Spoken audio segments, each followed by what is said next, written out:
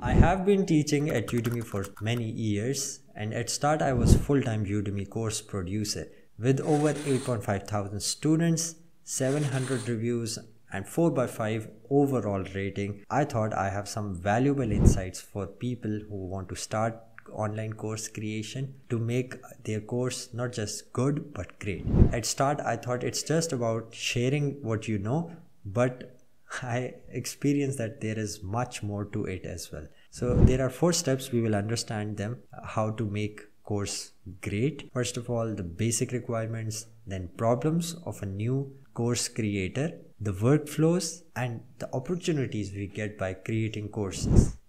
In basic requirements, we have knowledge requirements and hardware software requirements. Knowledge requirement is the most important thing to understand when you are teaching. I did not have any background in education. So when I started, I found out that I know one thing, but the students are unable to understand it through the reviews. So making one thing, know how to build it, and teaching it, these are 2 different things. And you need to explore the difference between these 2 things. In teaching it, you have to give different options, reasons why you're selecting this, why it is going to benefit you. These are the other options as well. This is knowledge. But for building, most of the time, you don't need to understand all the other aspects. For basic tasks, you go with the development. Specifically, the field that I used to teach, robotics and software development, I have to teach them the building of the robots, the building of the simulation, and the best practices in programming. It took time to understand the framework in which people will learn the best. In delivering the knowledge, you need to understand first, build the depth inside of you.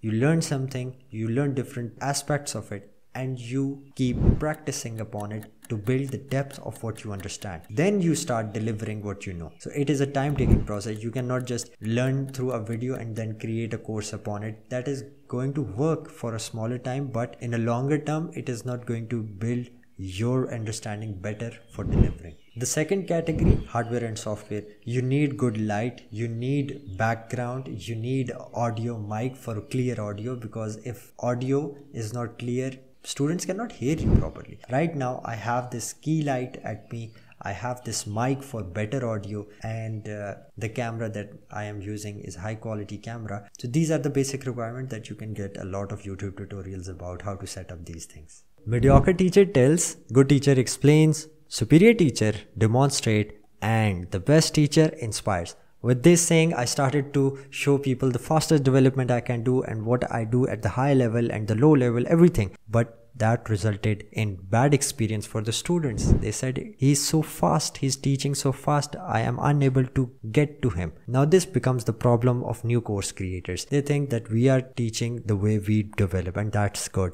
But that's not it. You need to understand the teaching style, what students understand. You need to study education and make it easy for the students to replicate. These are the 2 important things. So for the teaching style, with the fast paced, low quality audio and all these bad things I did resulted into very bad reviews. At one course, I did not have enabled the mouse cursor and people were confused where the mouse is and where I am clicking and where I am writing the code. So these bad courses produced bad results, and that obviously affected my profile. But in a positive sense, it taught me that students don't like this, don't do it again, don't repeat this, improve it. Why they are doing it? As students don't even reply to your replies about their bad reviews, you have to understand from the very basic message what is the problem. The second problem was solved by giving the code. In my scenario, I was teaching programming and building of the 3D printed robots, so I have to provide all of the code. Students have to worry about the programming stuff. They need to understand the structure of how ROS is working, how to build the robot, what is the electronic configurations of your robot. They need to understand this, not the whole code thing. So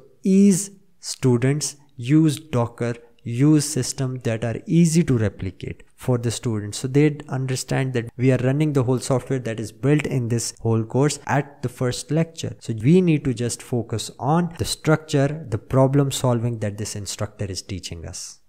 Workflows that I have understood are of 2 types: the project building documentation and the recording workflow. In documentation workflow, what you do is first build the project, and while building the project you document your problems, because when the time of recording comes you totally forget the problems and errors that you encounter and how you solve them. So you need to record them, the errors and the problem solving techniques, so you can teach those problem techniques to your students. In this whole process, in my scenario, I always have projects that are totally coming from my mind or inspiration from online, but no copy pasting, because for only one reason: you don't challenge your problem solving if you get code from any outside resource. For the recording workflow, the process is simple. You made the project, you improved it, now it's time to think about recording. So what you do, you write down the steps or the lectures in a step-by-step manner. You're not jumping from learning perspective. That's what you need to make sure. And what I do, I write those lectures onto the Notion app, then record it step by step and make sure that everything is step by step, because in programming, no one likes you to write code and they are just watching it. You have to build one file, then build upon that file throughout the lectures and push it on GitHub. So for that, you need to plan out how is going to be the basic file, how it is going to be added stuff, so I can represent the features and related stuff.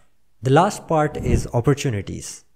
As courses are nothing else than content and your expertise showing your portfolio, it's like that. You show what you know, you teach what you know, and people get to know that you know this. So most of the time I get opportunities, I get offers from the companies, I get projects for only one reason. Company had the budget, they enrolled their employees into my courses, and the employee said, ask this guy because he can deliver quickly, as we have the requirement of quick delivery. So then they contact me, and most of the time I reject because of the time I have assigned to other things. The reason is you get offers, you get opportunities, you get to know good people. One of my students was 58 years old learning new ROS2 simulation. I was amazed by him. So the thing is, as you put content and deliver it with story and passion, you get opportunities, nothing else. So this is from my side all of the valuable insights that I wanted to share with you. If you have any other suggestion, you can tell me. I can improve my teaching style, as I am opening a new online robotics school and shifting from Udemy, that I will explain in the next video. And I'm also